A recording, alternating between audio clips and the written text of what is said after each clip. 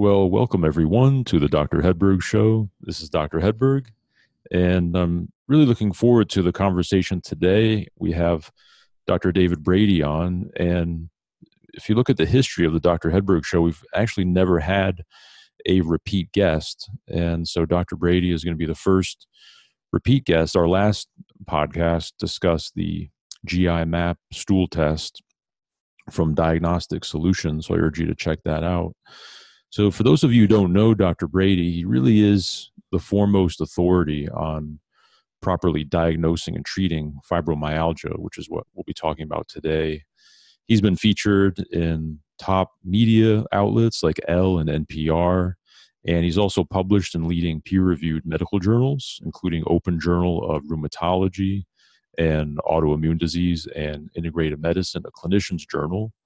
He's published chapters on fibromyalgia in definitive medical textbooks, including Advancing Medicine with Food and Nutrients and Integrative Gastroenterology. He's presented at prestigious medical conferences, including the Annual Symposium of Functional Medicine and the Integrative Healthcare Symposium. He is in private practice at the Whole Body Medicine in Fairfield, Connecticut. And Dr. Brady is also the director of the Human Nutrition Institute at the University of Bridgeport, as well as the chief medical officer of Designs for Health and Diagnostic Solutions Laboratory. So Dr. Brady witnessed his own mother suffer through the ringer of the medical system. So Dr. Brady is uniquely passionate, not only as a doctor, but also as a patient advocate. So his website, more specifically for his book we'll be talking about today, is fibrofix.com. And then his practice website is drdavidbrady.com. So Dr. Brady, welcome to the show. Dr. Hedberg, thanks for having me back. I didn't realize I would be the first repeat guest, so that's quite an honor, and thank you. Yeah, so I'm looking forward to this. Let's really dig into fibromyalgia. And so, you witnessed your mother going through the medical system, and then you became very interested in fibromyalgia. Is there any particular event that really got you interested in this condition? Well, I got interest in sort of integrative medicine, as we would call it today, or like just routes of care and ways of looking at healthcare conditions, particularly complex chronic conditions that were not the real standard orthodox way of doing things or standard of care. Probably because of that experience with my mom growing up. I mean, my mother battled breast cancer most of my childhood.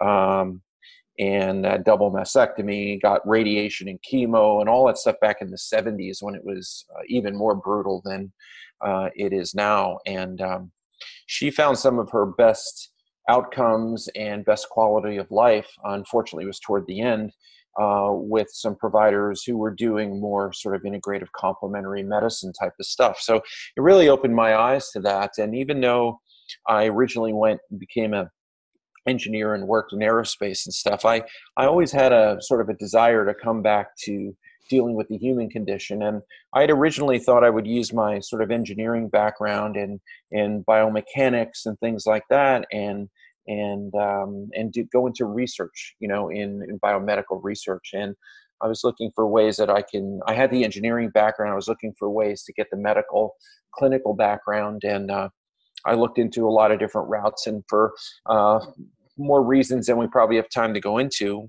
mainly wanted a really good biomechanical background. I ended up first going to chiropractic college, and when I was there, I really took a left turn. I had some mentors there that were really into, dealing with chronic, complex internal disorders from a different way, and it came from some of the old chiropractic nutrition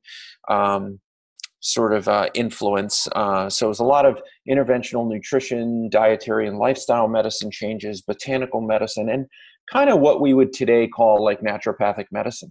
But I was immersed in it when I was down there, and even in my hospital rotations and all of that, I was always looking at disorders from, how can you do this in a different way? I mean, how can you treat this without 9 drugs, right? Or if you're going to use the meds, how can you make them work better, and how can you complement them? So that got me into functional medicine and clinical nutrition. And then I went back to, medical school and studied naturopathic medicine, and the rest is history. But the fibromyalgia stuff really started when I got out of chiropractic school and first went into practice, because I started getting these patients, Nick, that were really difficult patients, and what I learned about fibromyalgia in chiropractic school, and then later even in medical school, was not very much. What I did learn, it turns out, was wrong. It was often talked about by the presenter or lecturer in sort of a questioning way, or almost a condescending way. Is this really real? Is it all made up in people's heads? All that kind of baggage that went along with it for so long. But when I got out into practice, I realized these people are real. They're not making it all up. They have better things to do with their life than to make this all up. But they also weren't all the same. There was a lot of different stuff I felt coming in under that label. And I thought, even with the little I knew then, that it was a very dirty diagnosis. By that, I mean, it was really a whole lot of different things all being called the same thing. And in medical school, one of the first things you learn is proper diagnosis is half the cure. So unless we can accurately figure out what these people really have and stop just calling it all the same thing, and, then we're never going to find the right treatment. So I realized I was woefully inadequately prepared to deal with these patients. And I realized, even though they had a lot of achiness and they complained of muscle pain, but they had fatigue and they had anxiety and they couldn't sleep, or they didn't feel like they ever slept even after they did. They had a lot of gut problems.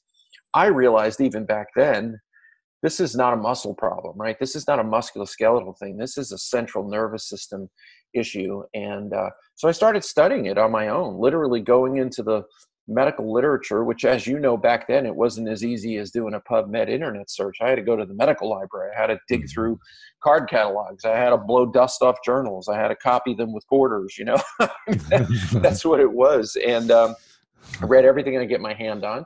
I found a sort of compatriot, a kindred colleague, soul kind of person that was also really into myofascial pain work and stuff, named Michael Schneider, who after he was a chiropractor, then he went on to become a PhD. He does a lot of incredible integrative medicine research, more in musculoskeletal disorders at the University of Pittsburgh. But we started kind of getting together on this quest. And over time, we wrote a lot of, we became experts ourselves, not only by reading and teaching ourselves, but by actually reaching out and meeting the world's experts in fibromyalgia. And then we went on to, do a lot of publishing, do some research, wrote a lot of textbook chapters, things like that. So we kind of made ourselves experts over time, because it didn't happen in school, I can tell you that.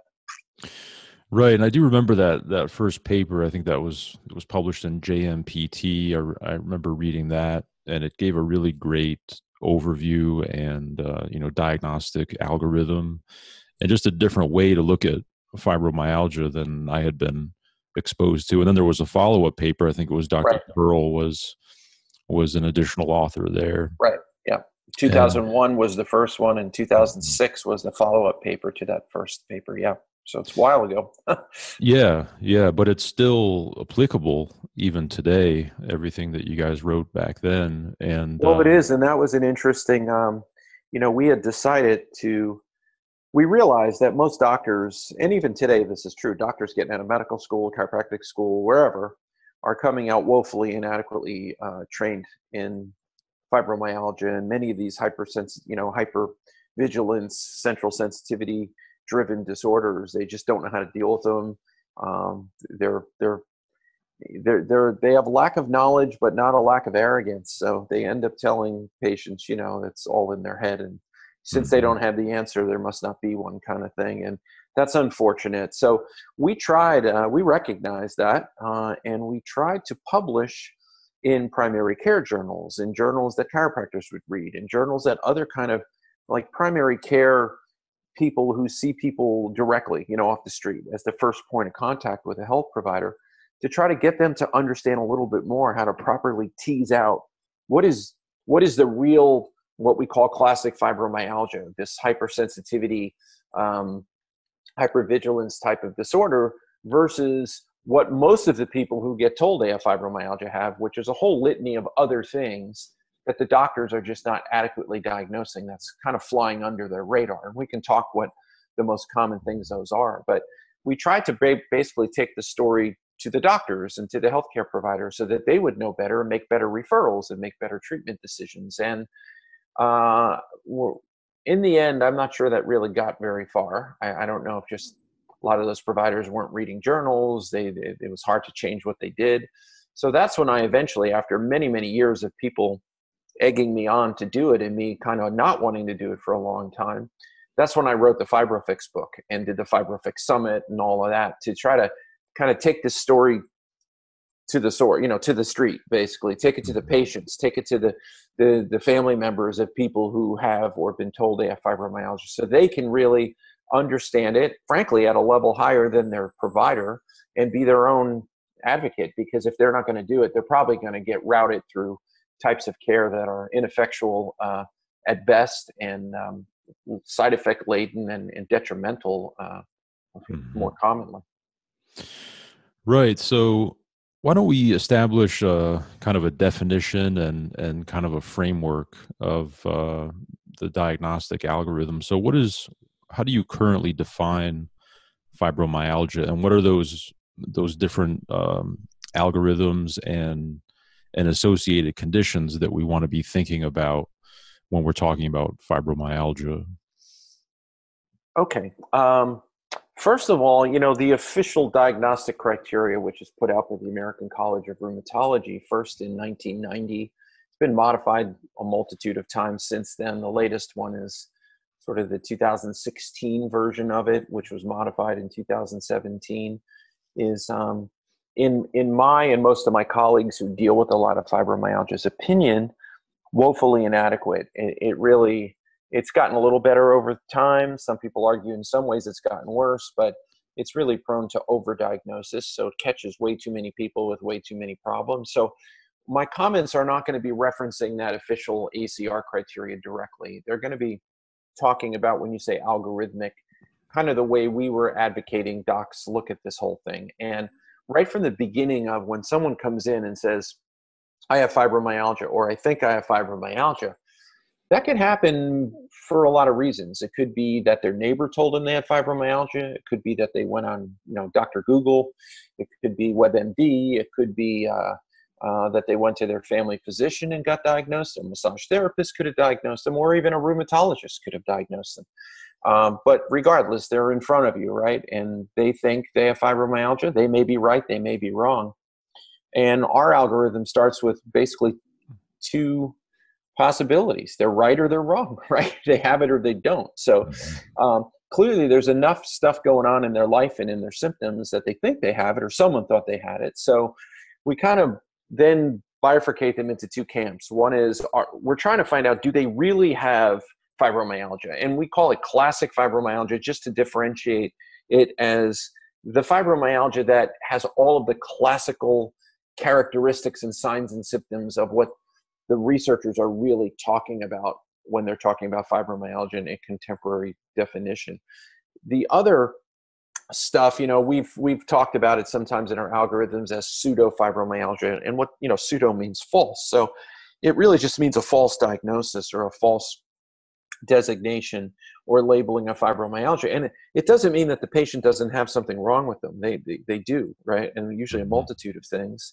So it's not meant to diminish their scenario, right? Or to question them. It's just meant to say, well, it's not really this classic fibromyalgia thing. It's something else. So the first thing we try to establish is, do they have this classic fibromyalgia thing? So that's where I'd probably start talking about this, where in classic fibromyalgia, if you ask most doctors, for instance, Nick, what is fibromyalgia? You'll have them say things like it's a muscle problem, it's an inflammatory disorder because it's painful, it's autoimmune, right? It's the same as chronic fatigue syndrome. And every one of those things I just said is incorrect, okay? Mm-hmm. It's not a muscle problem. It's not overtly inflammatory, at least systemically throughout the entire body. It's not autoimmune, and it's not the same as chronic fatigue syndrome. They go 0 for 4 on that generally. Mm-hmm. It really is a brain processing disorder. It's a central sensitivity disorder. And what that means is there's a heightened sense of the set point, if you will, or the alarm or the danger kind of physiology in what we would call stress physiology, right? The HPA axis and all of that. They're really dialed up to a very sympathetic, dominant, fight or flight kind of wiring, if you will, and a set point in their central nervous system on a continual basis. So it's not related to an actual occurring threat. It's just the way they're wired, or the way they've learned to deal with their world. We'll talk about that more in a bit, but they tend to over process things, where what would be light touch to a normal person, or something that's mildly painful, would become very painful, or so a light touch would be perceived as pain, even the wind blowing on them, right? But it's not just, it's all sensory stimuli. So it's although one of the biggest complaints, usually the most predominant complaint a true classic fibromyalgia patient comes in with, is that they're achy all over the body. They're achy, and they perceive it mainly in the softer tissues. So the muscles, the tendons, the ligaments, the fascia. It's not in the joints. It's not joint pain. Like if someone comes in, they say, I think I have fibromyalgia. I hurt all over. And I ask them, well, where do you hurt? And they start pointing to their hips and their knees. And I'm thinking, well, that's not fibromyalgia. That's articular. Maybe they have rheumatoid arthritis, or maybe they have some sort of, autoimmune inflammatory arthropathy, but they don't have fibromyalgia. So the fibromyalgia patients are achy in the softer compliant tissues. And that's where the name comes from, fibromyalgia. Algia means pain, myo, muscle, fibro, the softer fibrous compliant tissues. So fibromyalgia. Most researchers hate the name at this point because it implies the pain is coming from the muscles and the soft tissues. And we know now that's not the case. It's just where the pain is perceived. The pain is actually a product of incorrect or dysfunctional processing deep in the centers of the brain, where pain is processed and sensory stimuli is processed.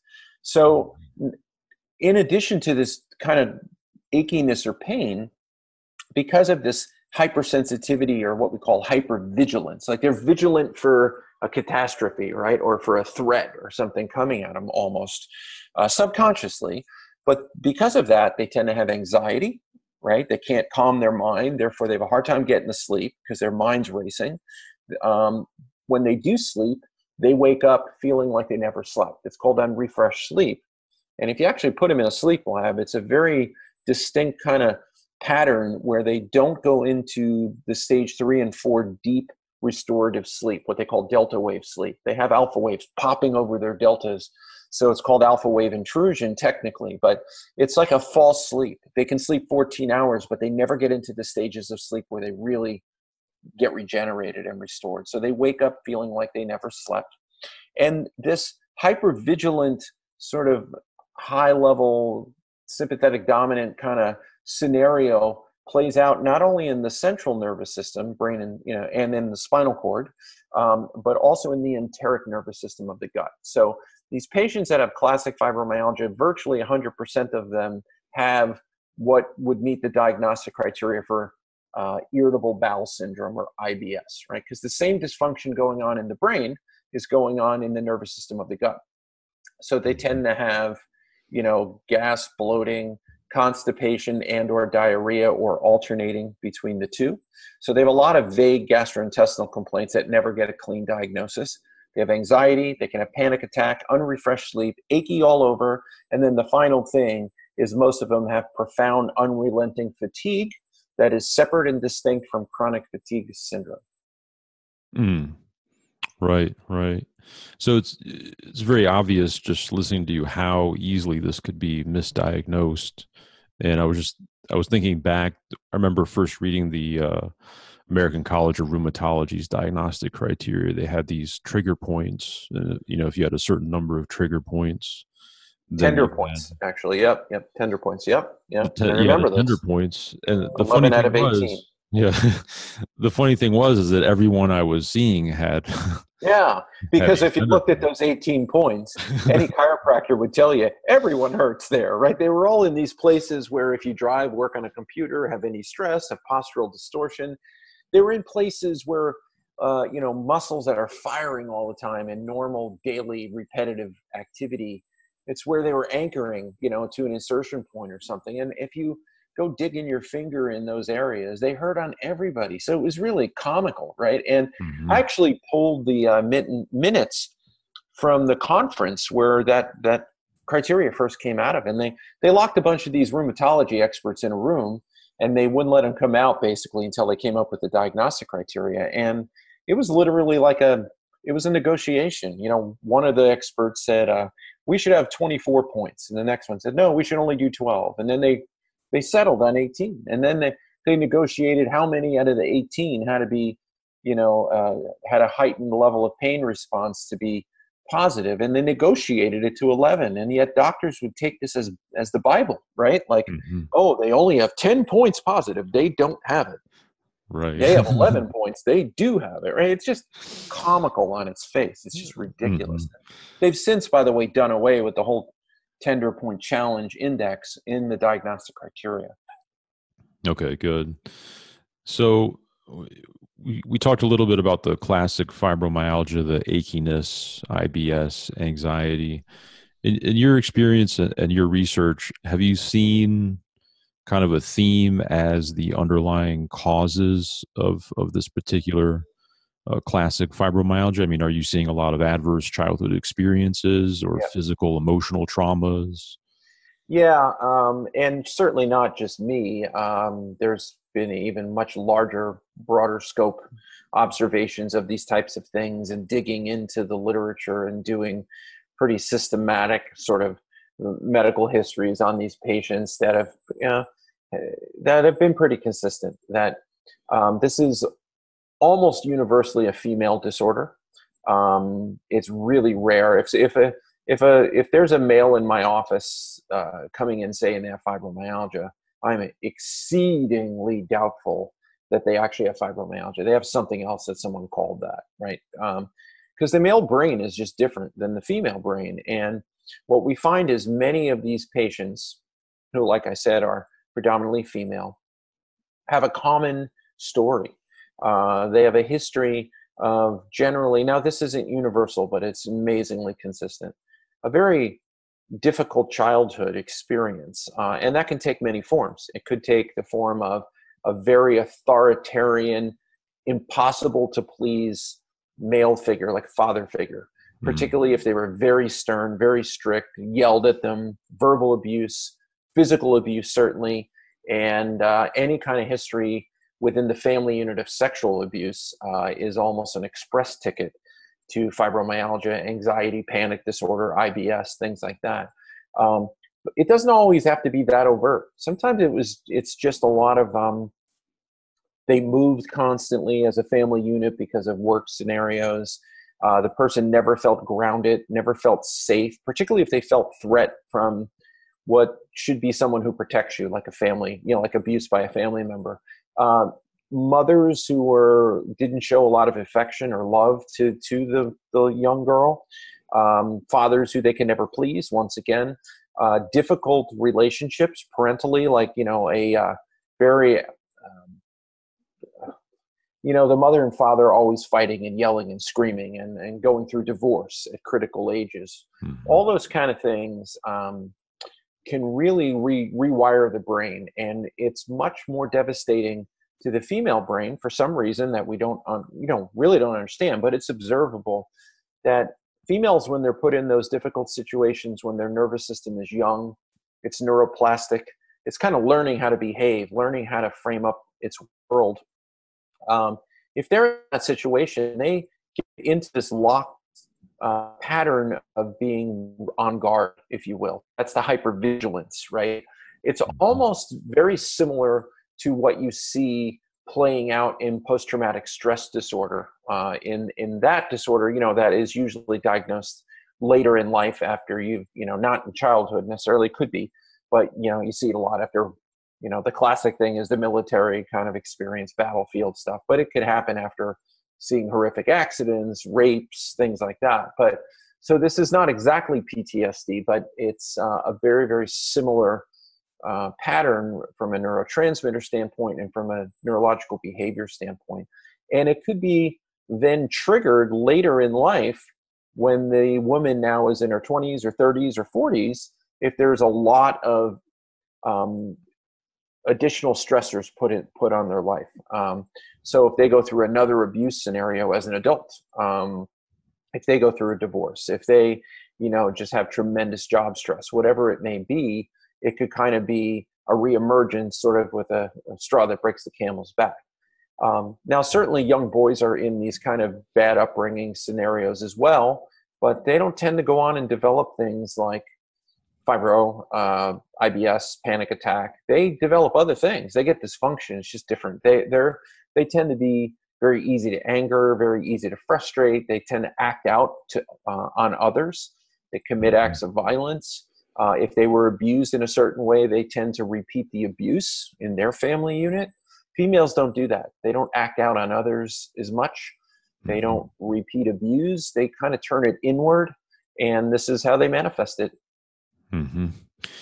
And so when you're working with a patient and you've identified them as a classic, fibromyalgia case, obviously you're identifying these traumas. Do you have any of your favorites as far as, because I'm sure you're working with other practitioners, are you referring out for EMDR or somatic experiencing, neurofeedback? How do you approach the trauma aspect? Yeah, I'm not a mental health professional. I've been practicing, it's getting really close to 30 years. And it's, frightening to say, and I've dealt with so many patients with so many disorders like that, I'm certainly not a formally trained mental health professional, but I'm pretty good at picking up things, and noticing things and mining these things out of people's histories in a respectful way.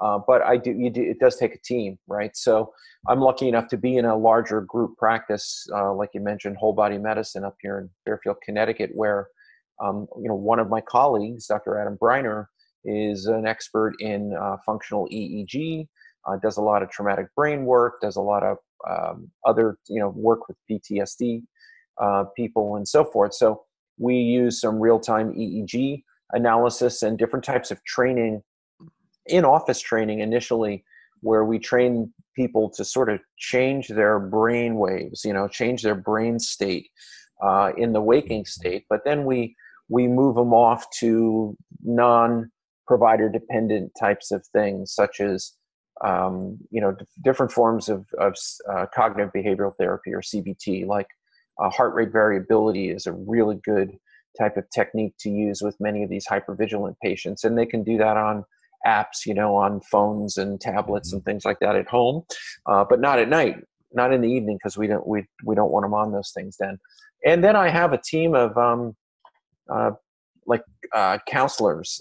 They tend to be either family counselors or psychologists that understand this hypervigilance, PTSD type of variant, and work with the patients with either cognitive behavioral therapies or different types of therapies. If there was abuse, if there's unresolved psychological overlay that is really a barrier to recovery, then they have to deal with that. And I've seen that evolve. It used to be, you have to confront it, you have to process it, you have to relive it and get beyond it.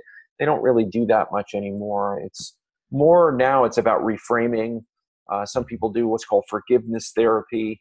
A lot of times, maybe if they were abused, the abuser's deceased, or they're an elderly, parent or relative, and they're kind of different, if you will, now, and they've forged a new, different relationship with them. And it's not about excusing something horrific that was done, but it may be a level of personal forgiveness in a way to get beyond it neurologically.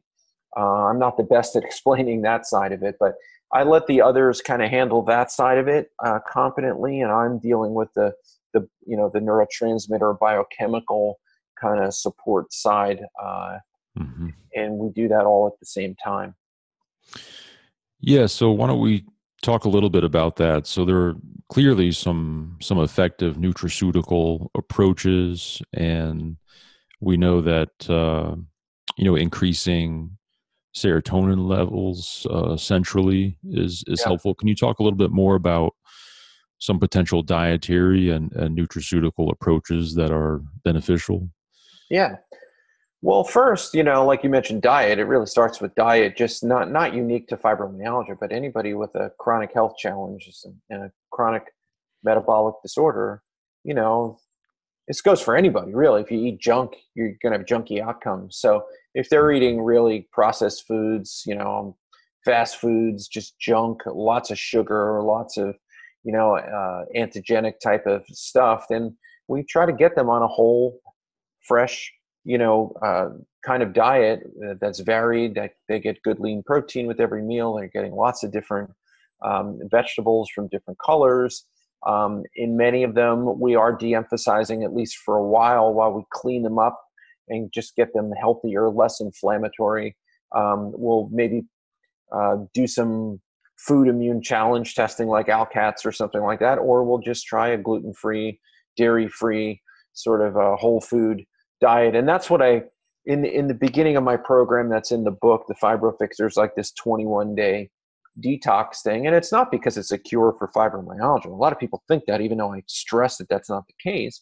It's just sort of setting the stage for recovery, right? You don't want a big barrier to getting healthy and well, which is a junky diet. But beyond that, from a nutraceutical standpoint, there's a lot of great options. We know from the literature and many, many studies, these patients with global pain and fatigue syndromes like classic fibromyalgia and hypervigilance in general have a low brain serotonin state.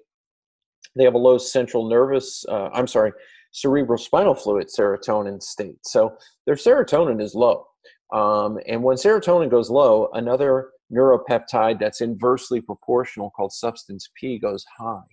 And if there's more substance P lurking around the associative neuron pools in the spinal cord through the cerebrospinal fluid, they're much more likely to activate or turn on. So you're more sensitive to sensory information being amplified.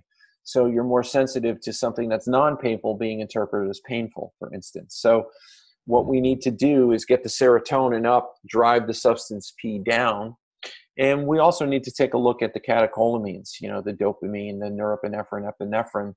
A lot of times the epinephrine, norepinephrine is high. That's a sympathetic dominant fight or flight kind of pattern you see in PTSD. You see it in hypervigilance. So we're using things like 5-hydroxytryptophan, for instance, as a precursor to get serotonin up. Now we know, there's never been any drugs developed from the ground up and approved for fibromyalgia. The drugs that are approved are retread drugs. They're repurposed drugs because they were originally used in an off-label way for fibromyalgia. And one of those classes of drugs is an SSNRI, or selective serotonin norepinephrine reuptake inhibitors. They're basically repurposed class of antidepressants. The other class of drug is alpha-2 delta ligands. They are anti-epileptic drugs. Both of those drugs have a lot of side effects. They're not easy to take, particularly the anti-epileptics. But in the properly selected patient with classic fibromyalgia, some of them definitely get better on these agents, particularly the SSNRIs. That's the one that I think is more useful and has less side effects. But so many people get put on these things that don't have fibromyalgia because of lazy diagnosis. They get all the side effects. They don't get any benefit. But even the people properly selected, only about somewhere, depending on the study you look at, 25 to 35% get functionally significant outcome benefits. Many of those benefits decay over several months of use of the drug. So there's no great solution in pharma. But I bring that up because this class, these antidepressants, modulate serotonin, but they do so by stopping the uptake or recirculation of serotonin in the nervous system. And many of these patients don't do well on those drugs, just like many antidepressants don't do well on those drugs, if they're not fundamentally making enough serotonin to begin with. So I actually find that using a precursor therapy where the body can make more serotonin, like a 5-hydroxytryptophan, is in many cases more useful. It works when the drug doesn't, or it makes the drug work better if you're using the drug and you can use less of it. So we use a lot of 5-HTP, but we use a lot of things to calm the catecholamines. So we'll usually use these kind of formulary products. Like I use something called NeuroCalm for Designs for Health, or Catacolicom. They're meant to do this, but they have calming botanicals like German chamomile. They have ashwagandha with Ania somnifera. They have things like L-theanine and inositol, phosphatidylserine, calming things. That these make calming neurotransmitters. They back off the production of the catecholamines, which are adrenaline, essentially. And we strategically use something called GABA, which is a neurotransmitter. We use a fermented form of GABA called pharma-GABA that's in some of these formulations. I use a sublingual, like chewable form that works really well as well, particularly in anxiety and panic. And the other agent I do find very, very helpful with anxiety, hypervigilance, pain response, getting into deeper sleep is CBD, actually. So cannabinoids, CBD in the form of, a good quality standardized hemp oil. And then also we use sleep aids. We got to drive them into deeper sleep. So we use a sustained released melatonin to try to drive them into deeper sleep. We're also trying to help their energy metabolism. I'm usually pushing their mitochondria a little bit with things like CoQ10 and ribose and B vitamins and things like that. Although a lot of functional medicine docs think fibromyalgia is just a mitochondrial issue, and it's not. Mitochondrial issues are mitochondrial issues. They just produce a lot of the same symptoms. And then the other thing we really do is we really look hard at the patient's thyroid state, and including peripheral conversion of thyroid hormones, response to thyroid hormones, and we really optimize thyroid and mitochondria as a side to treating the classic fibromyalgia, because it's very important. And those are two of the three most common things that get inappropriately labeled as fibromyalgia: low thyroid, poor mitochondrial energy production. And it's not uncommon for the patients to have classic fibromyalgia and not a great thyroid function, not great mitochondrial function, because those things are very, very ubiquitous and common. So, we always try to remember the patient has the right to more than one disorder at any given time. Mm-hmm. So the pseudo fibromyalgia, let's just talk a little bit more about that. We mentioned hypothyroidism can be included there, Lyme disease. And as you know as good as anybody, Nick, you've done some of the best work on this and got some of the best awareness out there for people. The thyroid story is a very complicated one, and it's way more complicated than the family doctor in even the internal medicine doc or even the conventional endocrinologist is willing to talk about and go to with patients, even if they understand it. So, as you know, doing a TSH isn't enough, or a TSH and maybe a total T4. We look into how the hormones are not only being produced, but how they're then further being metabolized in the periphery, which is paramount. And if there's autoimmunity, if there's stealth infections, all of that kind of stuff that you've laid out brilliantly is extremely important to dive through. Mm-hmm. Exactly. Well, this has been a really great overview of the classic and the pseudo fibromyalgia. Was there anything else you wanted to add? Well, the other part of I told you I was going to talk about three masqueraders of fibromyalgia, like the three things that are often in play that doctors don't queue up on. But if it's a middle-aged woman, because she's going to complain of fatigue, brain fog, achiness, right, some gut issues maybe commonly, they just slap a fibromyalgia diagnosis on them. But we talked about really working up thyroid comprehensively. That's number one masquerader. Number two is looking at mitochondrial function and ATP production. If energy metabolism is disrupted and you're not making enough ATP, you will be tired, your brain won't work well, and your muscles get achy because you back up into anaerobic metabolism. You make a bunch of lactic acid. So we look at a lot of that stuff based on organic acid analysis, but also on symptoms. If the patient's coming in and say, I'm tired all the time and I'm achy, but they don't have anxiety, they don't have unrefreshed sleep, they don't have gut problems, they don't have histories with a lot of trauma or angst or whatever, you know what? They probably don't have classic fibromyalgia. They probably have something like a mitochondrial problem or a thyroid issue. And then the third one, because we did thyroid, mitochondrial, energy production, then the third one is myofascial pain syndrome, right? People who really have muscular, somatic issues. They have trigger points and myofascial pain syndrome and postural distortions and as chiropractors would call subluxations and all kinds of other stuff they need physical medicine. They're the ones that respond well to, physiotherapy, chiropractic, massage, acupuncture, those kind of things, where the classic fibromyalgia patient, all of that therapy directed at the muscles is really not doing anything, because the problem's not in the muscles, the problem's in the brain, right? You got to attack it centrally. Now, the patient may also have some myofascial pain syndrome and stuff like that, because a lot of people do. So you might help them on the edges, but you're not going to really get to the core of their classic fibromyalgia. But unfortunately, a lot of these docs or providers who do physical medicine, or, they work on the body, if you will, body workers of any kind, they really honestly think they're treating fibromyalgia all the time. And, because a lot of times people come in and say they have fibromyalgia, they treat them, they do what they do, and the patients get better.